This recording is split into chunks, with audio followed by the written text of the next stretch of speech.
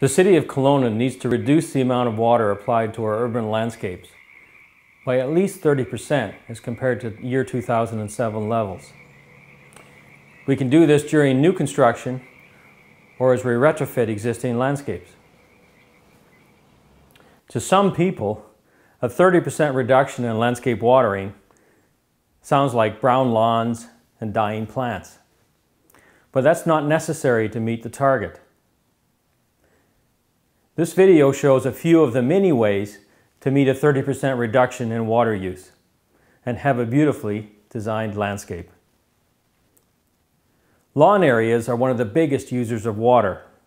Having our yards be 100% irrigated green lawn won't meet the target. The first step in a 30% reduction is using a low water landscape treatment rather than mowing lawn for at least 1/4 to 1/2 of the site area. There's many beautiful and functional alternatives to lawn, like ground covers, shrub plantings, ornamental grasses. Although planted areas of some type should be encouraged, they can also be complemented with non-watered areas, surfaces like cobble or a whole variety of stone and aggregate materials, shells or bark and organic mulches. We don't want people to just concrete their yards. That wouldn't be aesthetic and it would be too hot, and it would actually create watershed problems downstream because of too much runoff. We want landscape areas where water is allowed to soak into the ground underneath.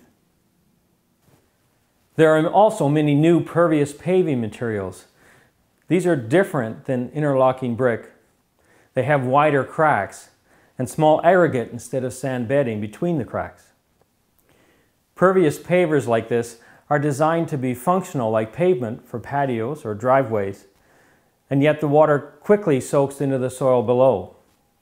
In environmental performance, pervious pavement is equivalent to a landscape area. Some developments also have stands of existing trees or vegetation that can be left and that can be worked into the landscape scheme. As long as their roots are left undisturbed, these typically don't need any watering at all. Using these techniques, we suggest designing 15 to 30% of the site landscape area to not require watering at all. In this patio home example, artful use is made of stone. It creates a dry stream and other attractive unwatered areas. Although this development does have some mown lawn, it also uses large areas of low water use plantings. The planting design is well thought through, with different plants for sunny areas and shady areas. And the site has different irrigation zones for each of these different planting and watering needs. A problem that is much too common in the Okanagan hillsides is the lack of sufficient growing medium. If there's only a thin soil over blasted rock, there's no reasonable amount of water that will keep this lawn green. The depth and quality of growing medium needs to follow good horticultural practice.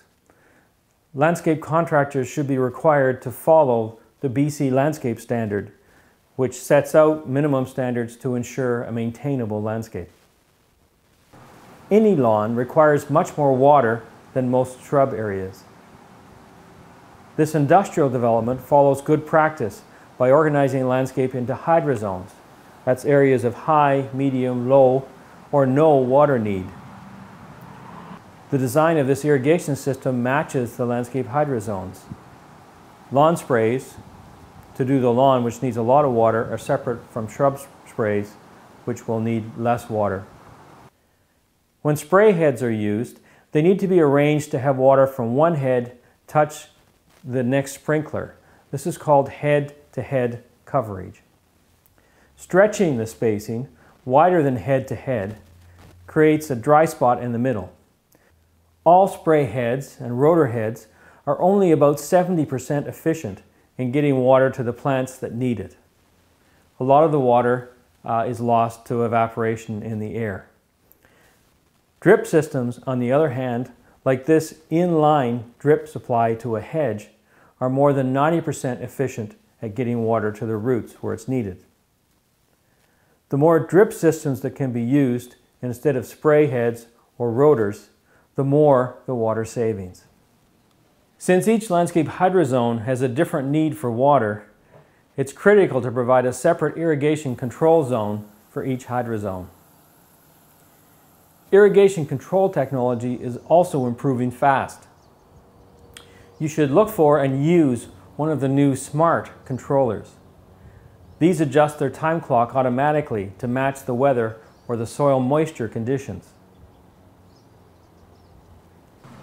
The water conservation ideas we've outlined for developments apply just as well to school or to park sites. Although playing fields, sports fields, justify a higher water use because of their high function, the verge areas around the fields could have, for instance, more pervious paving or more naturalized, unwatered areas to reduce their water need. This park in Kelowna is well done.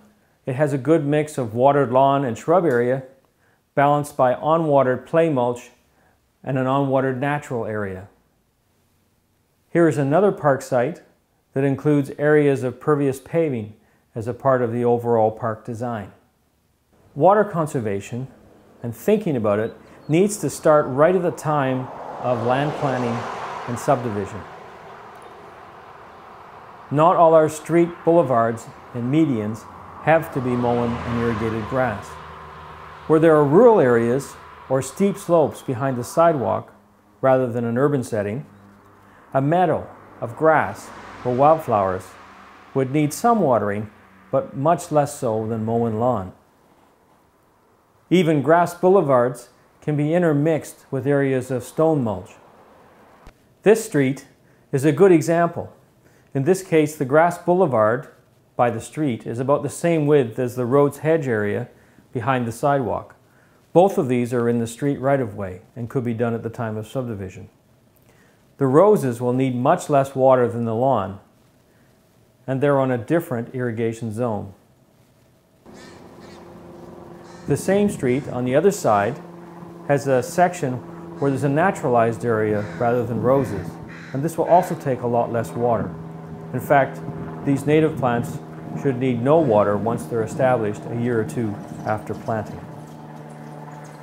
In highly urban situations, boulevard plantings can be quite innovative. These designs provide paving for access at parked cars, but they treat the remainder of the boulevard in a variety of plantings. These would need much less water than a grass boulevard. In this median example, a very low water use plant is waving in the wind. It's quite beautiful. These treatments add a lot of value to this urban neighborhood. So I think we've demonstrated that achieving a 30% reduction in landscape water use isn't that difficult. It's just very creative.